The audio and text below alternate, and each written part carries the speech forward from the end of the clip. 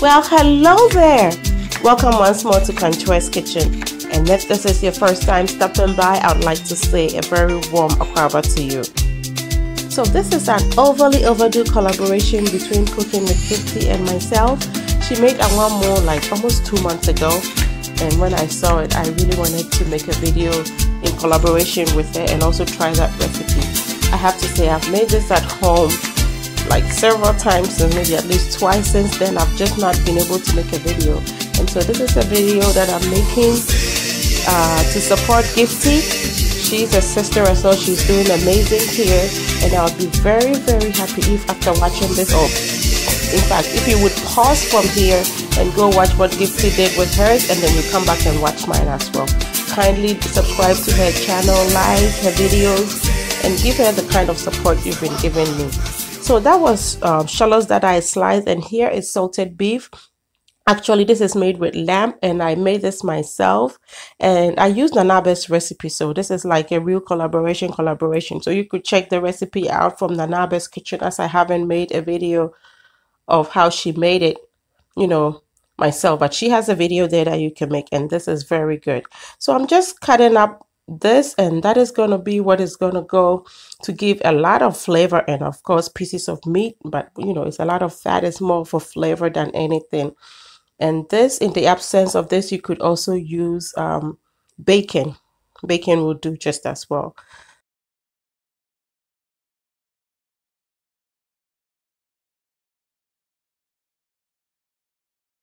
So here are all the ingredients you will need, and as always, I will also list everything for you in the description box. So yes, very simple meal, but the taste just beyond amazing. Simple ingredients for a very simple meal, and it's just a beautiful day outside. So I thought to bring you out here, and hopefully you can hear the birds chirp and see a beautiful, colorful day whilst we cook.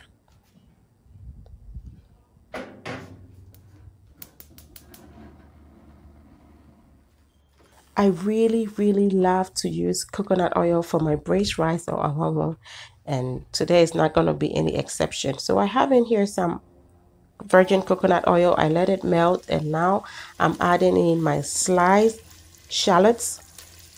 Back home in Ghana, when we make Anwamoo, we say, or the asante jane in a year.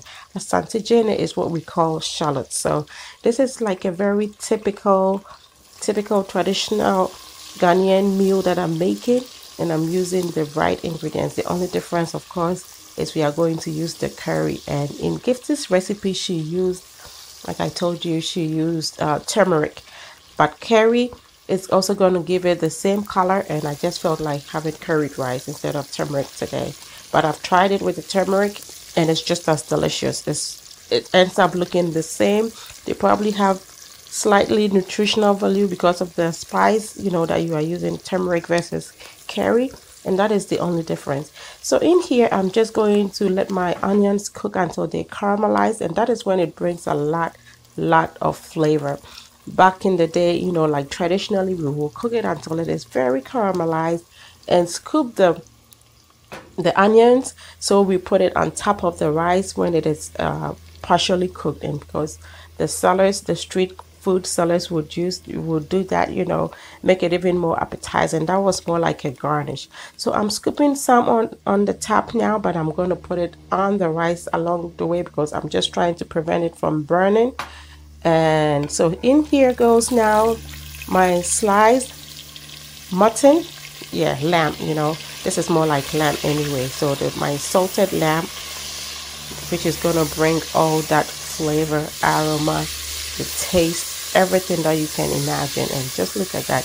Look at all that caramelized shallots, and the meat. It is frying at this point with all that fat, and that is what is going to bring you the deliciousness, that gorgeous aroma of Anwamoo, that when you just smell it, you just want to eat it. You just say, and free ha. And that is what I'm doing now. And I don't know what it's doing to the neighbors, but hey, yeah, this is good. It's gonna be very good.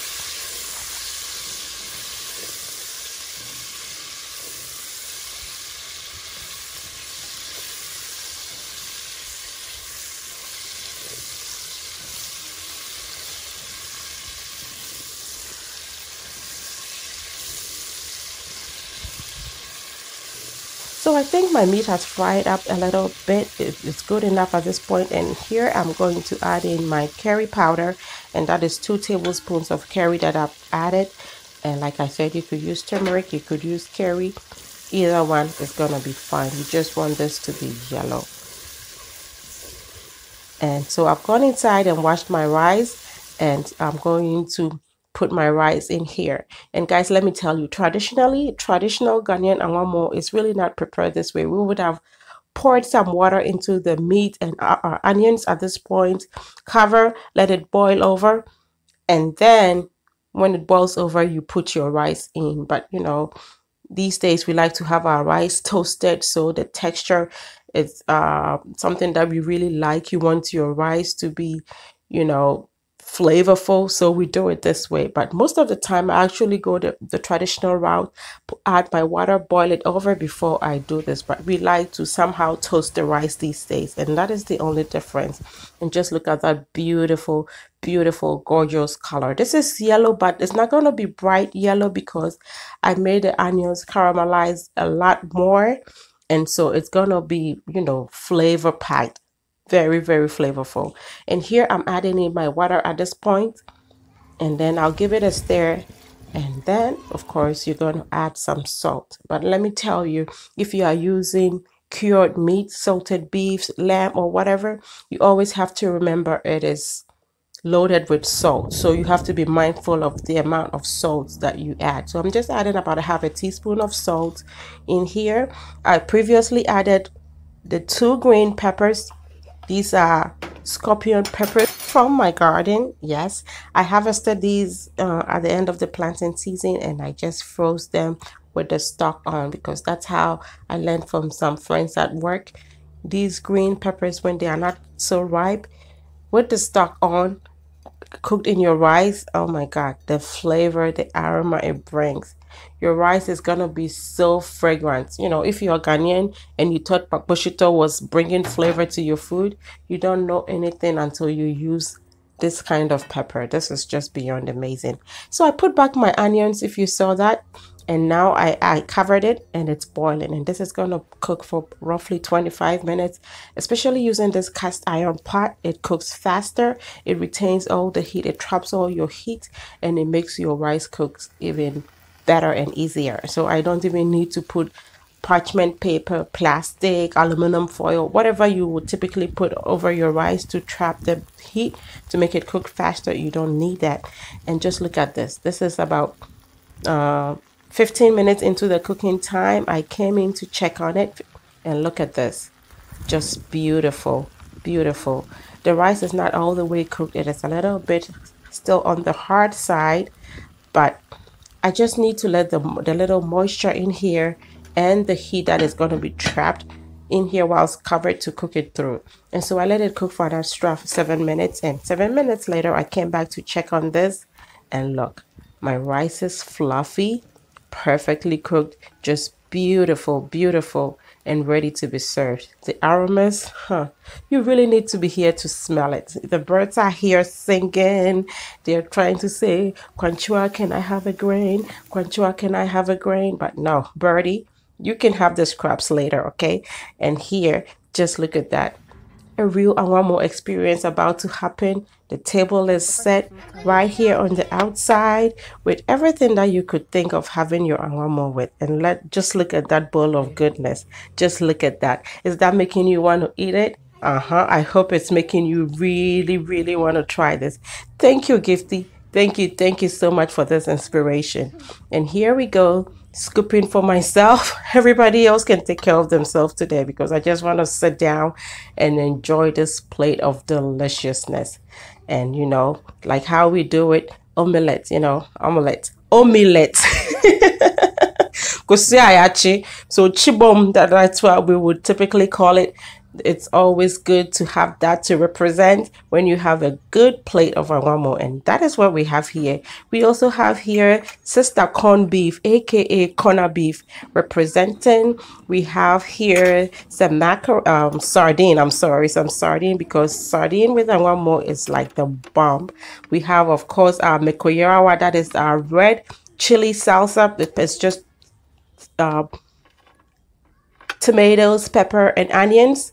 And of course, we have our shito, Quantua's kitchen shito, amazing, delicious, also representing, and just a little bit slaw, just freshly sliced vegetables to go with it. The perfect balance to add some texture to this meal.